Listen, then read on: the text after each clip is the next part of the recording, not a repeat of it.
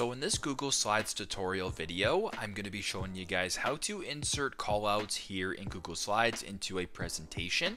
So once you have Google Slides opened up on your device, go into your presentation, go to the top and press on the plus icon. Then go to where it says shapes right here, press on where it says shape. Then as you can tell, we're currently on the shapes tab, but if you wanted to go to the callouts tab, simply just press on the callouts tab, and then you can go ahead and press on whatever callouts icon that you're looking for. So for demonstration, if you wanted to do maybe a speech bubble for demonstration, you can go ahead and press on the speech bubble.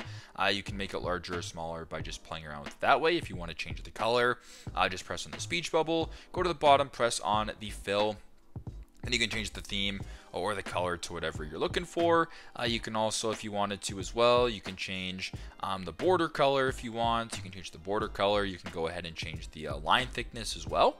So you can make the line a little bit thicker around it. You can change the border dash. Basically, you can play around with it and do whatever you wish with this callout. But yeah, that is pretty much how you guys can insert callouts into your Google Slides presentation. Thanks again for watching, and I hope this video helped.